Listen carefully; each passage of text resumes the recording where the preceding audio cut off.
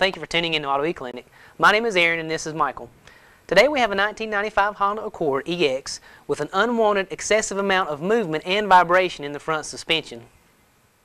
We're going to replace the left front axle on this Honda. The axle boot is actually broken, therefore it allows a lot of dust and debris to get in there. Of course, it allows the grease to come out. So the axle is wore out, and today we're going to show you how to replace it.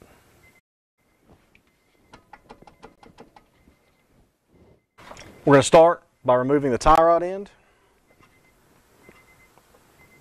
First, get that pesky Carter key out of the way. I'm assuming it was a guy named Carter that designed these things. If I designed it, it'd been called a Michael key.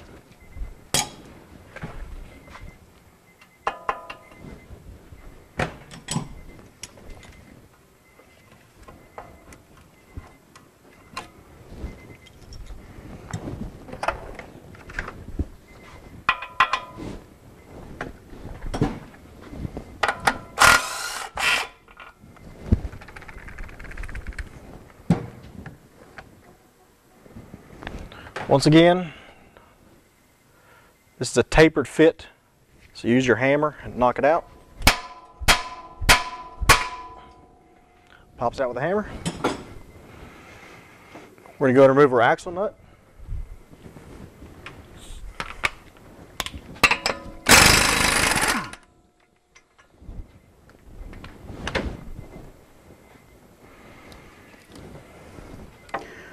Got to remove our lower ball joint.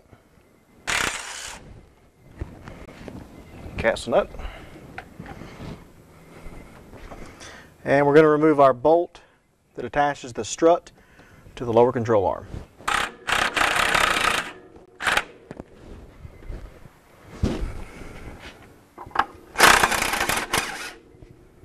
We're going to tap the lower control arm because once again it's also a tapered lower ball joint. And we should be able to pry it up and out.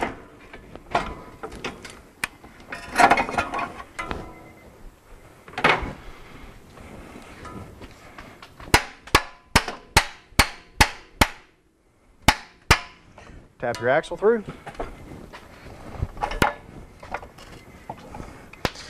Wow, as you can see, the axle actually fell apart in our hands as we pulled it apart. Wow, I can imagine this thing had quite a bit of vibration. I do recommend you don't let your axle go this long without replacing it. That's probably one of the worst I'd ever seen. Now, I guess the harder part is to get the axle out of the transmission. We're going to raise it up to give you a better view of that. Okay. Take your pry bar on the back side of the axle and just pop it out. This one came out pretty easy.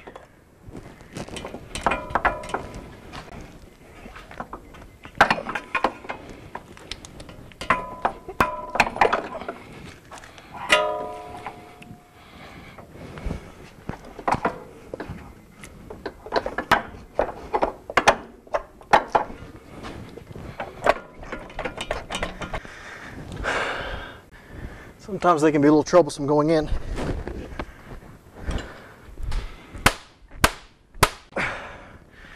There it is. Go use a pry bar to pull that lower control arm back down.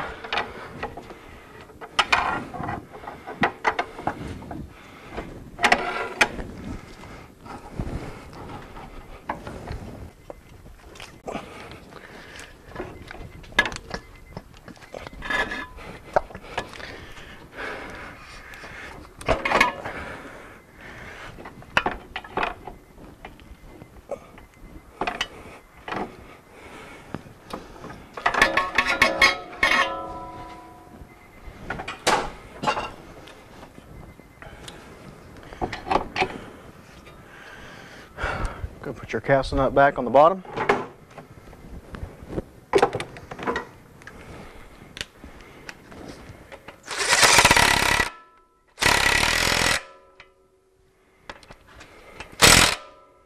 Remember to get the teeth lined up where you can put your Carter key back in. We're going to have to lift up on here.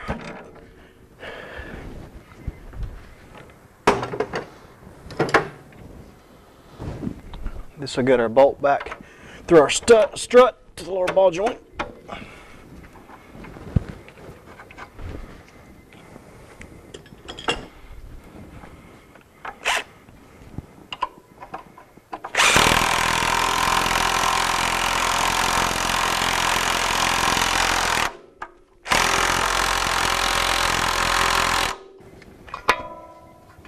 Go ahead and reattach the outer tie rod in to the spindle.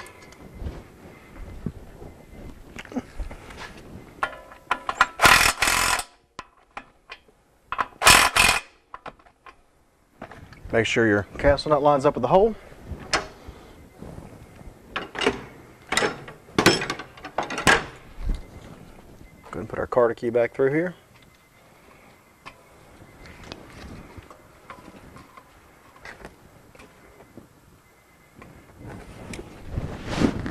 Put our axle nut back on. With the new axle, we do have a new axle nut.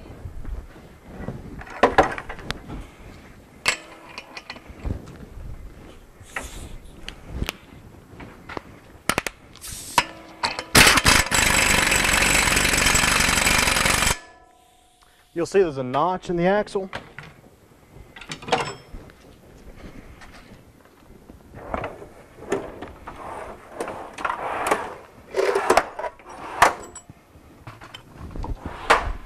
This allows you to put an indent in it so the nut doesn't back out. Don't forget your Carter keys. We replaced the axle on that Honda Accord. Now, replacing the axle is not a very complicated procedure, but it is a very dirty procedure. Got pretty dirty in that one. Now, the axle shaft was on that car was worn excessively.